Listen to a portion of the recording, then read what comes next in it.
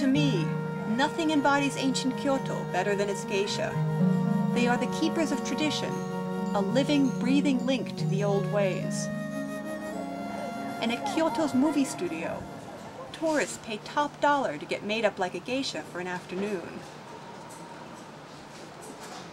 This may look uncomfortable, but it could be worse.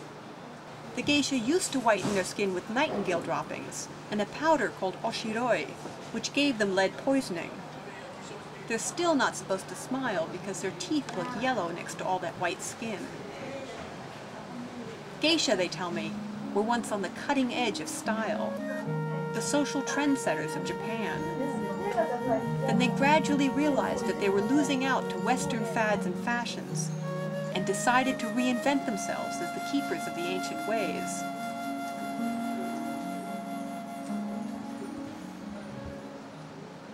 The geisha community is the only place where women are not the weaker sex.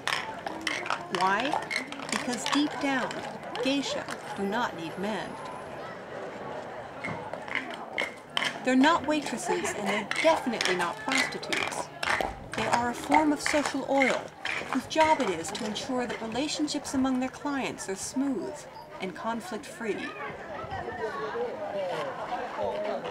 But for a lot of Japanese I talk to, geisha are neither good nor bad. They're just irrelevant. That's gotta feel good. But for these women, it was just a passing fancy. To be a real geisha takes a lifelong commitment to training and discipline. And as it turns out, the truth about the mysterious Willow World is not at all what I expect. Kobai-san is 63. She has no children and has been a geisha since the age of 21. She lives in a resort town just outside of Kobe. Aside from Kyoto, where they're supported by government subsidy, the geisha are having a hard time making ends meet.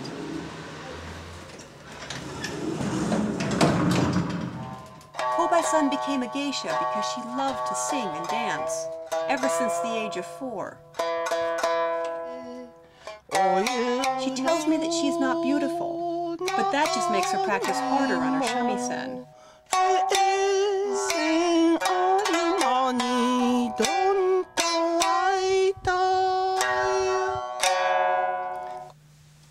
Geisha normally don't marry, which really sets them apart. Despite this fact, or perhaps because of it, geisha are symbols of Japanese femininity. Kobai-san is proud of her job and recommends it to young women who are choosing a career. There's plenty of free time, she tells me, and she gets to meet high-ranking people from all over the country. But it's a lonely life.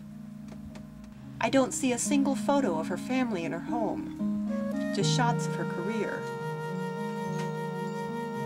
And her place is tiny. When it's time to prepare for work, she has to go elsewhere to get dressed. She insists that being a geisha is just a job like any other, but I think she's wrong, because when Kobai-san steps out of her sensible shoes, she is transformed into something larger than life, a keeper of tradition. That's quite a legacy.